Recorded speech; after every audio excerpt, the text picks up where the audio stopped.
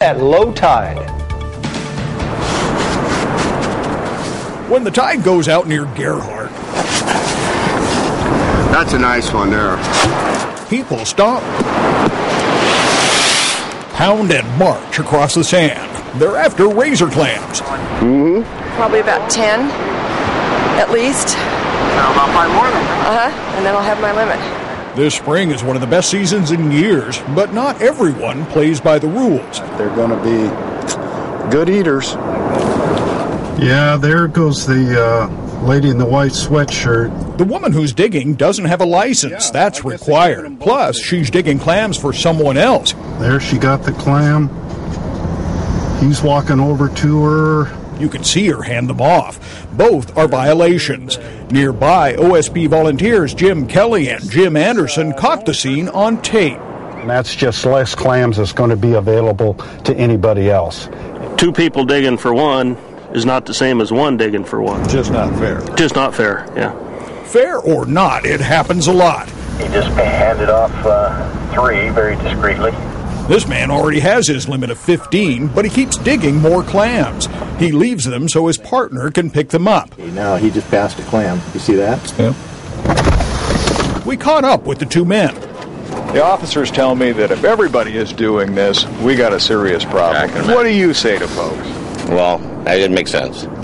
Issue a citation today for digging clams for another individual, okay? Officer Tim Schwartz issues a citation that'll cost the man $150. Okay. Thank you, sir. Schwartz says the clam abundance has been matched with more violations than ever. Just lose count out there, or am I counting wrong? Especially by people keeping more than they're allowed. So you're just one over your limit, not paying attention, or... Not paying attention, I guess. Do you ever feel like you're babysitting these clam beds? Basically, that's what we're doing. Recently, OSP stepped up their enforcement on razor clammers along the Clatsop beaches. Looks like has quite a few clams. In one day, they checked 230 clam diggers. Of those, 75, more than 30%, were cited for violations. Biologists say that's a higher rate of violations than any other Oregon fishing or hunting activity. Harvest ethics just kind of go out the window, and sometimes people just have a hard time knowing when to stop. And they watched you dig quite a few clams today.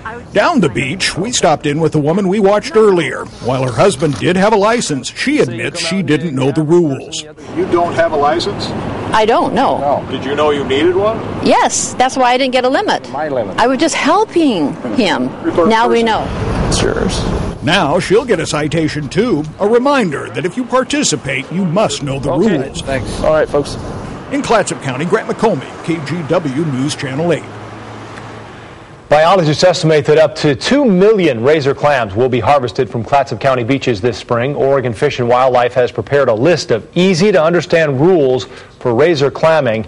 You can learn more by visiting kgw.com. Go to the sports section and click on Outdoors.